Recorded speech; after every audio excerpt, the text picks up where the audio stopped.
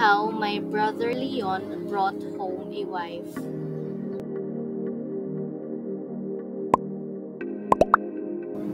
Leon and his wife Maria are about to return to Leon's village after getting married. Baldo met his older brother and his wife Maria at the edge of Nagrebkan, La Union. Casaline drove them with a kalesa from the terminal. As Baldo saw his manong's wife, he described her as tall, lovely, and beautiful. In her reflected a woman who, though described as civilized, still shows the values atypical of a maiden in ancient times. You are Baldo? And this must be Labong, of whom I've heard so much. Yes. You may scratch his forehead now. Maria hesitantly touched Labang's head and scratched it daintily. While Leon faced Casaline, Baldo is captured by the beauty of Maria. Baldo heard his brother Leon called Maria by her name. Maria. For Baldo, the name Maria will also be how they will call her. Not Maring, not Mayang, but Baldo was quite confused when she heard Maria answered Leon by the name. Yes, Noel? He thought that their father would not like it, but for him, the name Noel sounds better. Baldo also saw how the two are deeply in love. Meanwhile, Labang made a loud sound that made Maria amazed. Ooh! Then Maria asked, Why does he make that sound? There is no other like it. It's the only bull who does make that sound.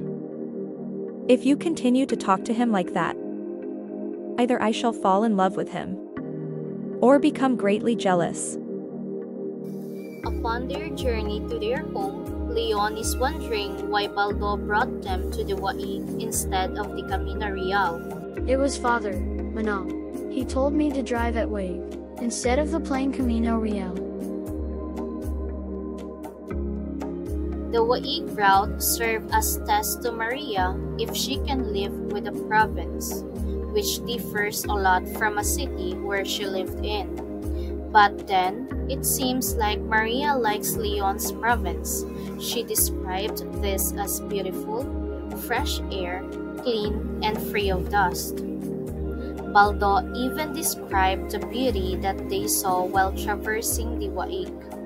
He mentioned how the Katayaghan Hill formed a silhouette while the sun sets.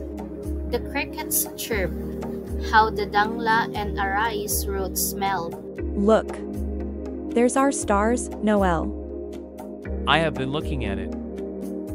Do you remember how I would tell you that when you want to see stars, you must come to Negrobkin? Yes, Noel. Look at it. It is so many times bigger and brighter than it was at Ermita Beach.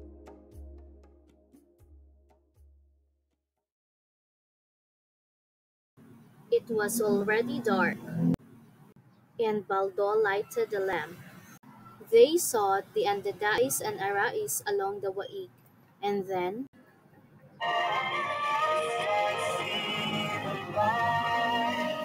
It's like the fog is lifting, I start to see the light.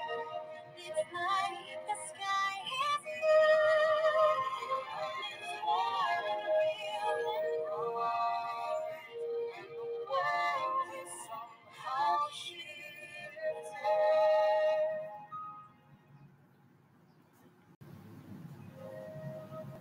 All I know, everything is different now that I see you.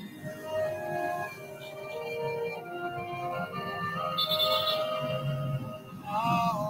that I see you.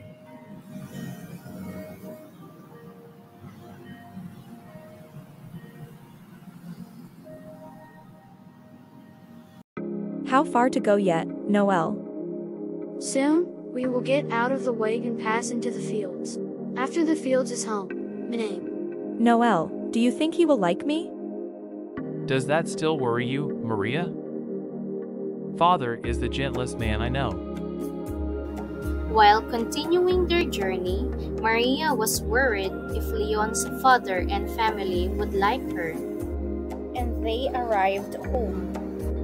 Leon immediately asked his mother, Where's Tanong, Ninong?